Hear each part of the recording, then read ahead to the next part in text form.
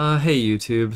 I just wanted to make a video about something that impressed me last month. So we're going to do a live demonstration. This is in the field of artificial intelligence. Something impressed me recently, which is nice because I feel like there's a lot of false hype, right? Basically, it's this concept of reasoning, which before you have stuff like ChatGPT right here, which instantly regurgitates a response, which is it's sort of like blending together what it learned during training. But if you ask it for something really niche, then it's probably going to spit out false information. So what we're working with here is something called MegaZeux. It's an old game creation tool where you can make games kind of out of ASCII. Like, I don't know, here's a game, for example, made in it. Let's see it better or something, right? So it's like you can make these tile-based kind of text character games with it. But it has its own programming language called robotic, and somewhere in this giant help file is a list of all the commands and how they work. And now, if you asked ChatGPT to write code that actually works in this language, it's going to fail, and we're going to see that right here. So I attach the help document, and I'm like, can you write a MegaZeux robot that will walk west until it hits a wall and then explodes? So robots in MegaZeux are like the actors or objects that use code to do things, so you can program them. And because it's using a novel language, robotic, which was not heavily trained on, this free ChatGPT result should spew out some nonsense that may look correct but then fails in practice. So here we're going to send it. Reading documents, okay. That was very quick. Okay, so it tried, and it gave 4 lines here, but this is not going to work. How do I know it's not going to work? Okay, so loop works. This is a label. Go to loop, that works. Walk west, that works. There's actually a command walk west where it will walk 1 tile every cycle, or like in-game frame. So that's all valid, but this is going to totally fail.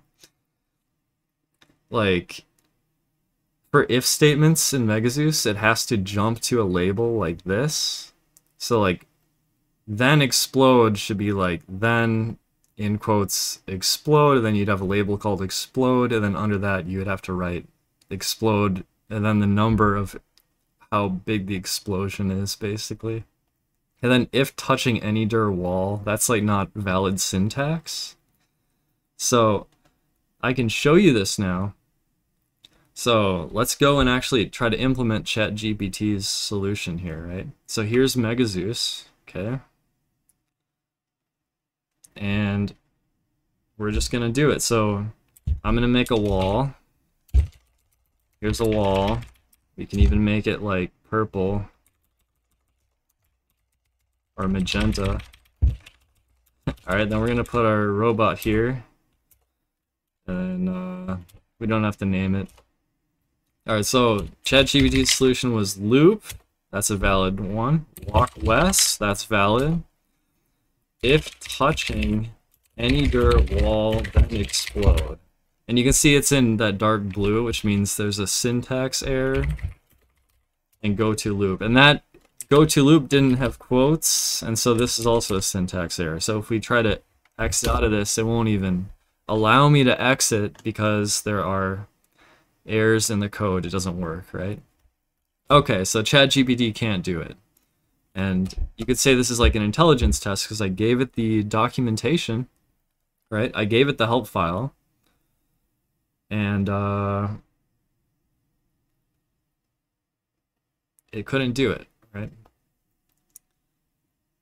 And now I want to show you a reasoning model. So here is Google Gemini 2.0 Flash Experimental. So this does have reasoning.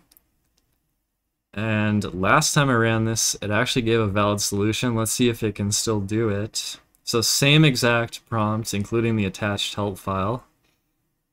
Now watch this. So run.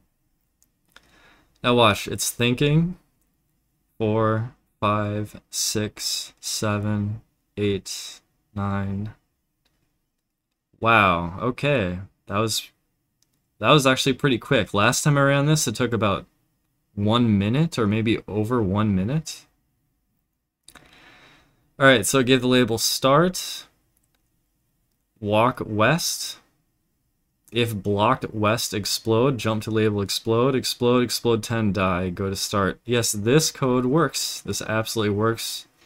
There's a few critiques about the code. Now, the ChatGPT solution had, oh, it had go to loop without quotes, I see. What did this one have? Yeah, see, this one put the quotes around start, so this should all work. So we're gonna actually implement this right now. All right, so here we are, back in the robotic editor from MegaZeux, right? Start, I'm gonna type it exactly as it was displayed. So start, and then it properly placed the quotes around it. But the way they wrote it there is exactly how I'm gonna type it. So walk west, it put, that's a valid command. If blocked west, then jump to label explode.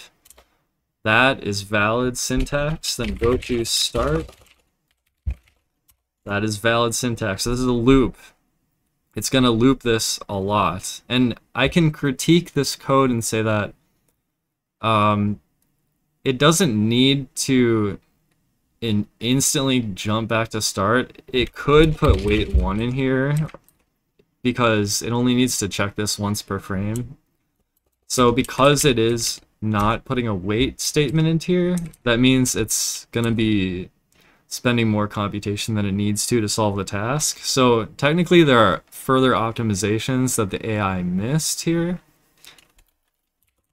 Then they put explode like this. This is gonna work because if blocked west means the walk command is gonna move it west once each tile, and then it's gonna reach that wall that I placed down, and then this command will trigger and it will jump to label explode, and then explode 10 was what it had, and then die. Okay, so this is all valid, and then finally this die command at the end. This is unnecessary because explode will make the robot not exist anymore. It will transform the robot into an explosion and the robot will not be in existence. So this die command it's not necessary. Alright, so that's the code. Here's our robot. Let's change the robot's color to yellow or something, just for fun. And now I will run it, okay? So we're gonna run it now. What happens? Oh, shoot. You know what? I did this on the title screen? Oh, wait, there we go. It works. It works. Okay, there we go. Sorry, I don't know what happened that first time. That was strange. Alright, so you see it goes west, hits the wall, and explodes, right? So this is actually really impressive, I think, because, like, this document and understanding this document is, like, not of very much importance to the AI pre-training, but because I have attached the document to the prompt, and it spent a bit of extra time actually reading the document and actually coming to a valid understanding. Now think of how many different small little programs it could have spit out. Like, there are countless responses it could have given, and only a very few amount of correct responses, right? There's not that many ways to write this, but there's like an infinite number of ways to write it incorrectly so that it would not work. But it did work when I entered it into MegaZeux, right? So this is definitely what I would consider to be a breakthrough. It's a good sign.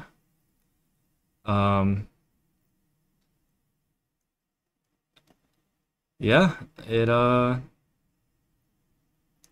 it successfully completed the task.